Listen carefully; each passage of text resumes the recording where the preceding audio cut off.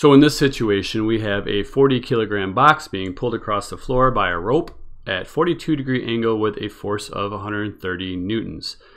If there's 42 newtons of friction, we need to find the acceleration of the box. All right, so it specifically does not say to draw a accurate free body diagram, so I'm not going to worry about that. I'm going to try to be as accurate as I can, but I'm not going to break out the ruler or protractor to draw this free body diagram. I'm going to draw it in such a way that's just helpful, okay? And so I'm going to start by drawing my box, and that's going to represent the box. And now the first thing I want to draw is typically gravity. So gravity will be pulling downward, the force of gravity, of course. We have our 42-degree angle and 130 newtons of force. I don't know how much to draw force of gravity, and I'm just, again, this is very crude. I'm just kind of representing it. 42-degree angle is pretty close to 45, and it doesn't specify, but it's pretty well implied that this is a 42-degree angle when measured from the horizontal, from the ground. So usually it'll be a little bit more clear, and if you're ever not clear, just ask or look for more information. But it's kind of implied here. Typically, there's nothing vertical to measure it from, so we're going to measure it from the ground here. So this is going to be my tension force, and it's going to be 130 newtons. It says there's 42 newtons of friction, and so I'm going to draw that a little bit less than the 130 newtons, but again, this is not to scale, it's just representative, it's approximation to help visualize this, and this will be my 42 newtons of friction. Okay, so that's basically it. Now you might be worried about normal force. Okay, yeah, there is a normal force. You're right.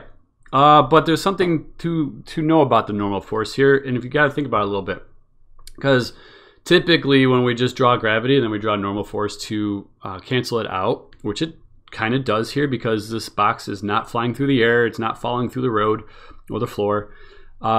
We would in a lot of situations we would just draw the normal force to cancel out gravity. However, there is another vertical component here that we have to keep in mind. And this box is being pulled upwards slightly by the rope. And so when I draw this normal force, I'm going to draw a little bit less than gravity. And because you've got this vertical component here. So again, it is definitely not to scale, but we could go back and fix all those arrows if we wanted to. We could calculate everything, and then once we have all of our numbers, we can draw it to scale. We could redraw it. In fact, I would recommend that, redrawing it rather than trying to fix this mess. But that's not what the question's asking. So we're just drawing this to kind of help us visualize everything here, okay? Now, that said, there is something to keep in mind here. We don't even have to worry about normal or gravity, okay, or the vertical component of the tension and on the rope. Why? Well, it says it's being pulled across the floor, okay? So it's very, very, very strongly implied that this thing is not accelerating up or down. It's not accelerating vertically. And since it's not accelerating vertically, there's no net vertical force, okay? So Newton's second law says that acceleration is in the direction of the net force, okay? So that means that since it's not accelerating and there's no motion in the direction of up in the vertical direction, that means there's no net force vertical. Okay? So we don't have to worry about any vertical forces at all. We just have to worry about the horizontal, the x's. All right? Keep it simple. Don't overcomplicate these things. Alrighty, so what do we do? Well, first of all, keep in mind the progression here. We need to find the net force because we need to figure out, the other part of Newton's second law is, of course, F net is equal to mass times acceleration. Okay, that's kind of our key here. That's what we're really working for. We need to find the acceleration of the box. And so to find the acceleration of the box, we would, if we rearrange this equation, I'm going to get acceleration by itself. So I'm going to cancel out mass, and whatever I do to one side, I need to do to the other side. And so acceleration is net force divided by mass. And so in order to figure out acceleration, we have the mass already. It's 40 kilograms. And we just need to figure out the net force. All right. Now, to do that, we need to take into account the fact that we have an angle. And when you're trying to find net force, there's a progression that just go through in your mind really quick to see. And I think you're probably used to this by now. And you just do it sort of naturally. But the process is, again, to keep things simple. First, if they're going in the same direction, if literally the vectors are pointing in the same direction, they're not just, they're parallel to each other in the same direction, up, down, sideways, whatever, you can add them. You just add them directly and be done. And if you can't add them, or if you need to, if you find out that, well, they're in opposite directions, well, okay. When they're in opposite directions, you're going to add the negative. By convention, going to the right, it'll be a positive number. Going to the left will be a negative number. Going up is a positive number. Going down is a negative number.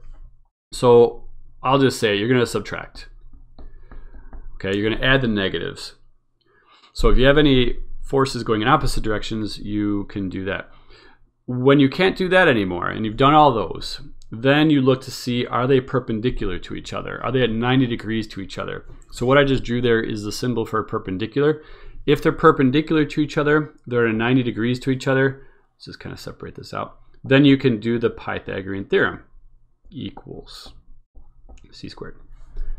Okay, that's not supposed to be, that actually means something. So I want to make sure, I mean, we all know the Pythagorean Theorem, but so that's what you do if they're perpendicular to each other. And the fourth thing you do, once you've added everything that's parallel to each other and subtracted things that are parallel in the opposite direction, and you've done the Pythagorean Theorem, well, then the only thing left is to use, if you have an angle that's not 90 degrees, you got to use the trig functions. All right.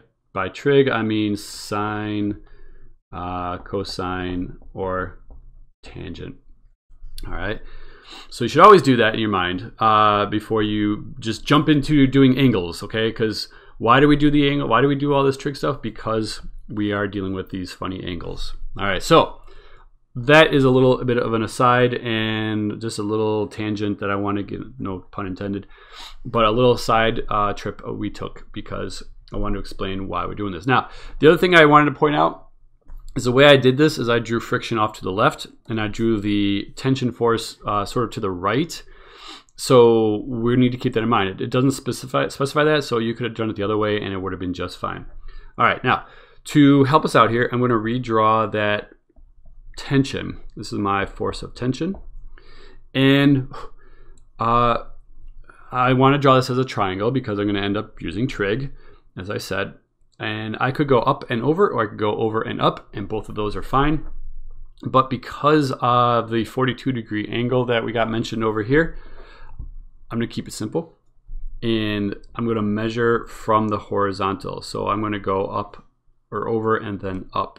That will make this my 42-degree angle. Okay, it just makes things a lot easier. It's measured from the horizontal, so I'm going to start with the horizontal. So this rope is being pulled a little to the right and a little bit to the up direction. Now, because of the no net force, no acceleration in the vertical direction, I don't even need to worry about the y direction here. I don't need to worry about the opposite side. I really am just going to want to be focused on this adjacent side. And here's my hypotenuse. So I'm really just going to be focused on the force of tension in the x direction. Get my face out of there.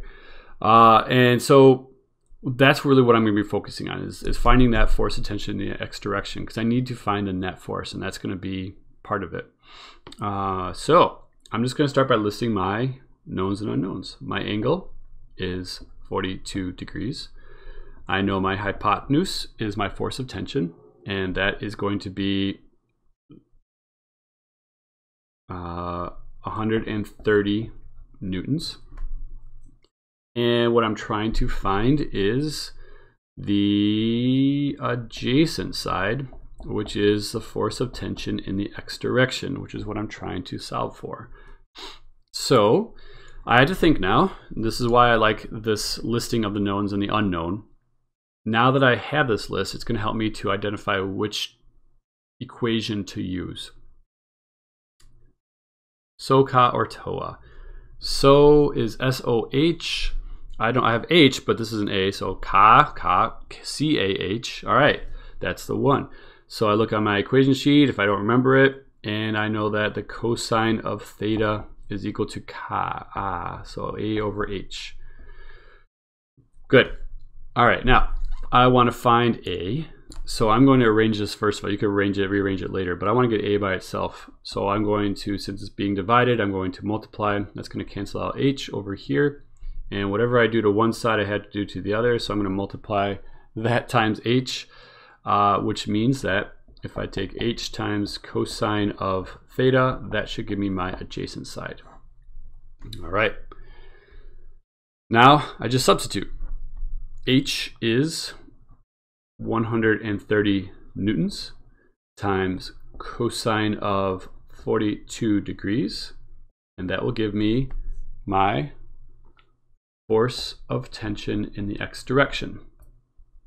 And when I calculate that out, my force of tension in the x direction is 96.61 newtons. All right. Now, that's not my final answer, but it is an important answer, and so I'm going to put a little fluffy cloud around it just to help me find it later. There's a lot more numbers that came up in the calculator. I didn't round it to anything right now. We're not talking significant digits or anything like that, so I'm just going to leave it like that for now. I rounded it to the hundredths just to kind of give me a little bit more leeway. I don't want to round too much too soon. Okay, now what do we do? Well, I'm going to sort of redraw my force diagram with just the pertinent forces, just the forces that really matter here. So I'm going to take my little box to represent my box. I'm going to draw my 42 newtons of force of friction. So let's just call this 42 newtons. That's my force of friction, okay, from my diagram up above here. And now I know I'm going to kind of just still draw this, but well, I will in a second. So I'm going to draw 96.6. So that's roughly more than double of that. So I'm going to try to just roughly more than double it. That's going to be 96.61 newtons, okay, to the right.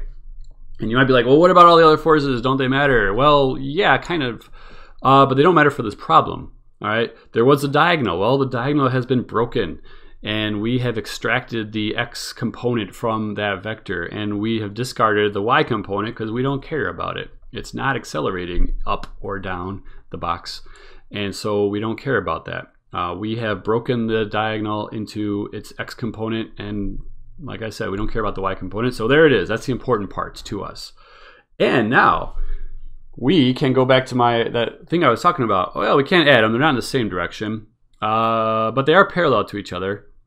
And so we're going to add them. In that we have the F net is just going to be the sum of the vectors, the forces.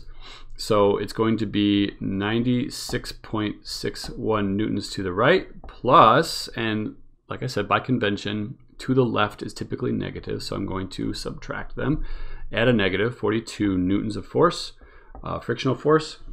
And so what that gives me is, when I do that, it's going to be 54.61 newtons. And I'm going to just kind of add a little note here to the right, because I don't feel like dealing with negatives and positives if I don't have to.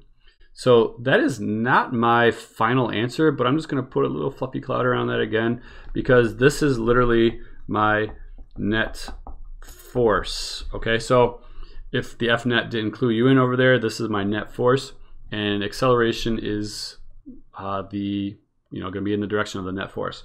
So I've already done this, so I have to find the acceleration, and I just take F net divided by the mass. So if I do that, A equals F net, I'll just rewrite this down here, divided by mass. So I take my 54.61 newtons divided by mass, which is 40 kilograms. That will give me 1.4 newtons per kilogram. All right, so that's sort of my final answer-ish, but it's not done. First of all, I don't like it. It's fine. Technically, it's fine to leave these units as they are. Technically, it's correct, okay? But I feel like it just doesn't convey the motion of the box very well. So what I'm going to do is I'm going to change that to the synonym units of meters per second squared. But not only that, acceleration is a vector, and we need to know that it is moving to, or accelerating to the right, which tells me that this box is not slowing down. Friction is not greater than the tension force. And so this thing is actually speeding up as it's being pulled to the right with an acceleration of 1.4 meters per second squared.